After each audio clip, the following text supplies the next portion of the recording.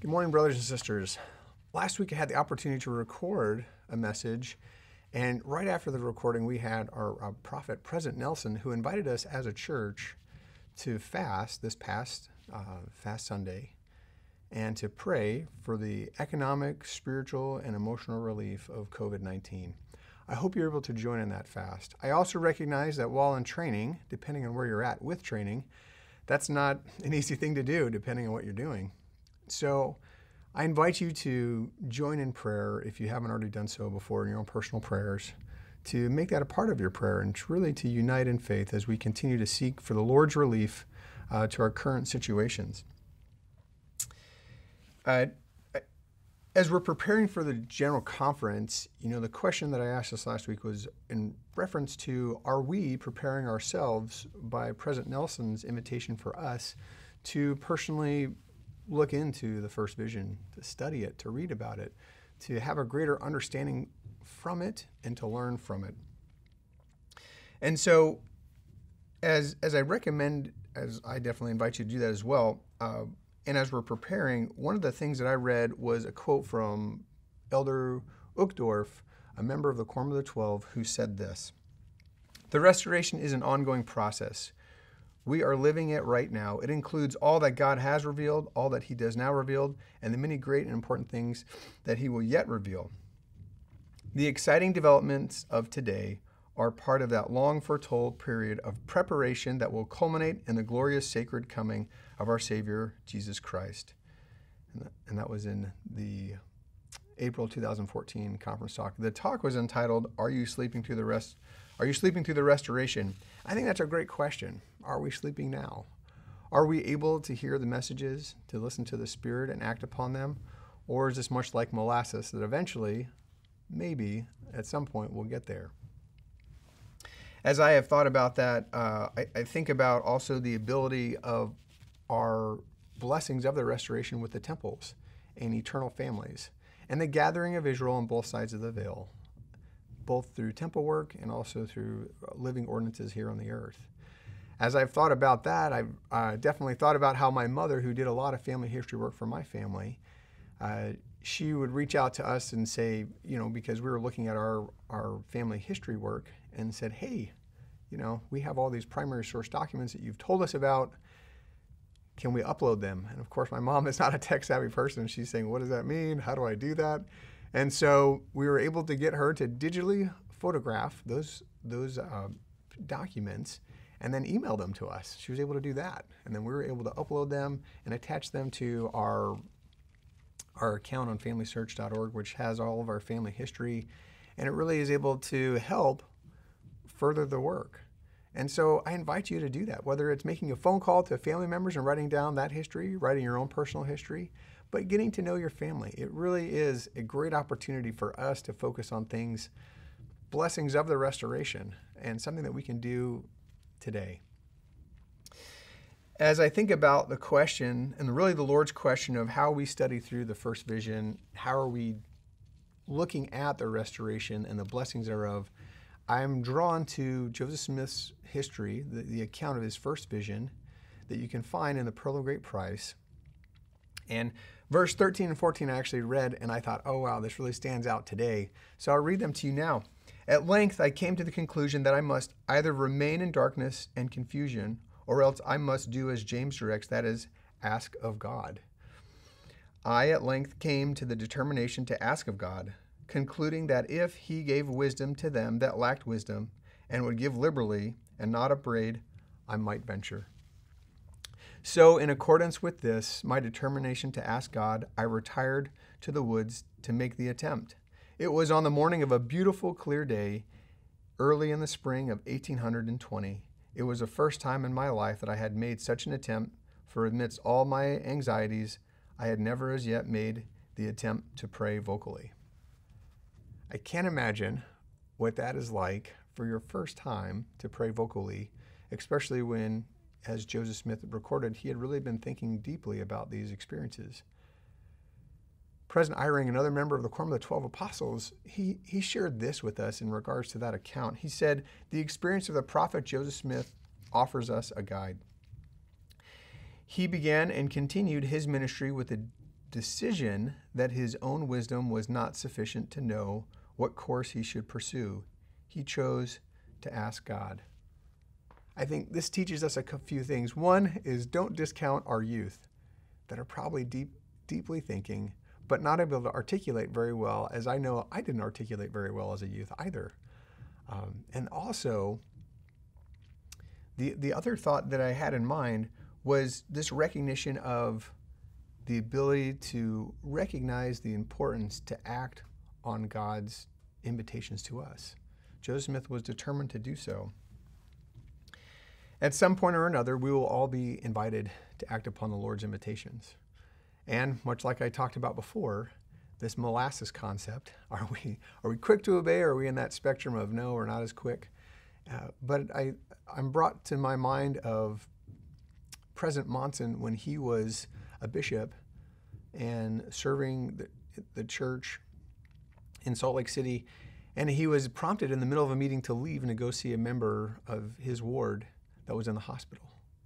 And so he justified why he would delay and delay and delay. And so finally he left the meeting, and when he arrived at the hospital, the medical attendant said, "Are you Bishop Monson? Are you Brother Monson?" He said, "Yes, I am." And he said, "Well, you're late. You're too late." And this brother who was in the hospital had died. But before he had died, he had called out for Brother Monson to come and see him. President Monson was disappointed in himself, his unwillingness to listen to the Spirit of the Lord and to act. And he even mentioned that he never wanted the Lord to ever worry about him not being dependable to do the Lord's errand ever again. There have been occasions where I too have felt experiences of the Spirit, and they have been different moments of where shame has come in to slow me down. And that's been hard to work through that. I remember one time I really stumbled when my mother asked me to give her a blessing. We were driving through a snowstorm, and she needed her nerves to be calmed down, and she was seeking out heaven's help. I was a newly ordained Melchizedek priesthood holder, and I was a little intimidated by this opportunity to give her a blessing.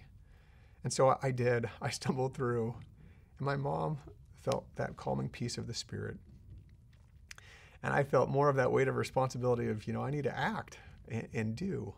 Another experience that comes to my mind is really the opportunity to assist a brother who's homeless, who came to the San Antonio area, and I was called and notified saying, "Hey, could you please help out this brother?" And I said, "Okay, sure."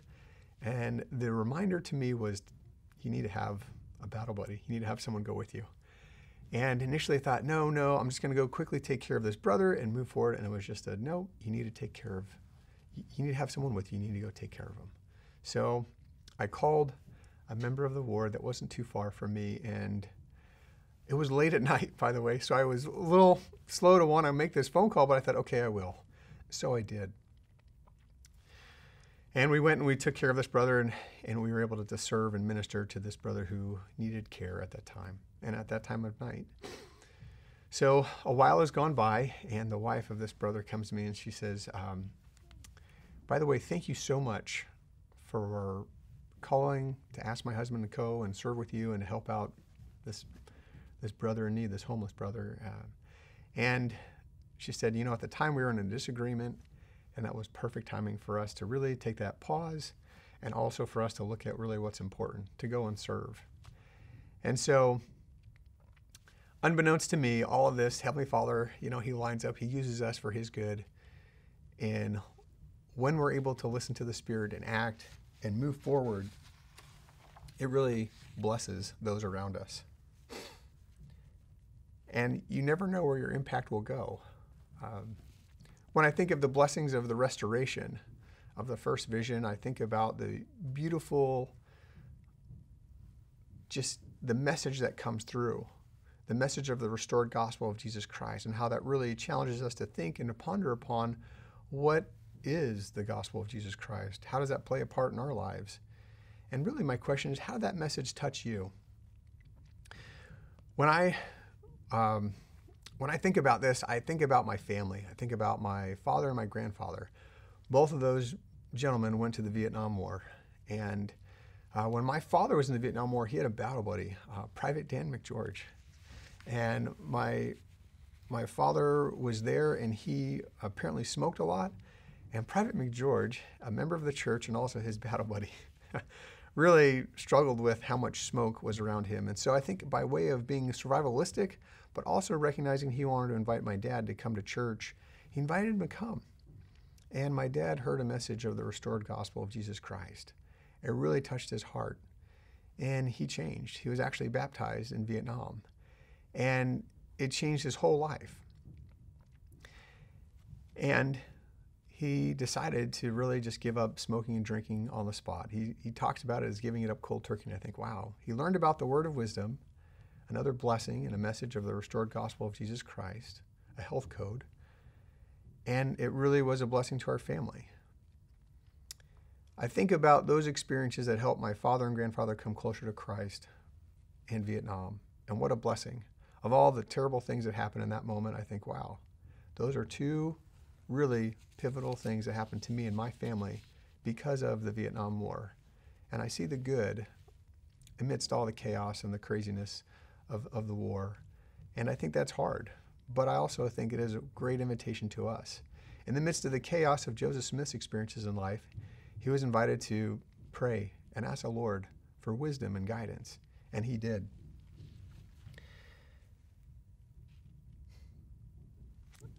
As I come back to the question of Elder Uchtdorf, are you sleeping through the restoration? And as I think back to Joseph Smith's experience, I think about what we are taught. What have we done to grow in our understanding of the vision, first vision? What have we done to really have a greater appreciation for that event in eternity's time perspective? Because truly, if this is a restored message of the gospel of Jesus Christ, then I think that it is utmost important, of utmost importance, that we know this and we understand it, and that we prepare ourselves for General Conference as a prophet has invited us to do so. As I think back in my life, I am so thankful for the message of the gospel of salvation, for Christ's life, for his sacrifice for me and for all mankind. I pray that you will take this time to really think about what this meant for all of Christianity, for all of us here on this earth today, and of years gone by until the earth really was started and until it will end, because of Jesus Christ, what he has done for us. And because of the first vision, we now have the fullness of the gospel here on the earth again. And we are able to partake in these blessings as we seek to follow Christ. I continue to invite you to study and pray every day, to make that time in your lives. And that as you do so, as you study the first vision, you too will have greater insight and knowledge and understanding of our Savior and Redeemer, Jesus Christ, and of your role here on this earth as a beloved son or daughter of a loving Heavenly Father. I know that these things are true. I know that the Book of Mormon is another witness of Jesus Christ, and that the gospel of Jesus Christ is here in its fullness here on the earth once again today. And I share this with you in the name of Jesus Christ. Amen.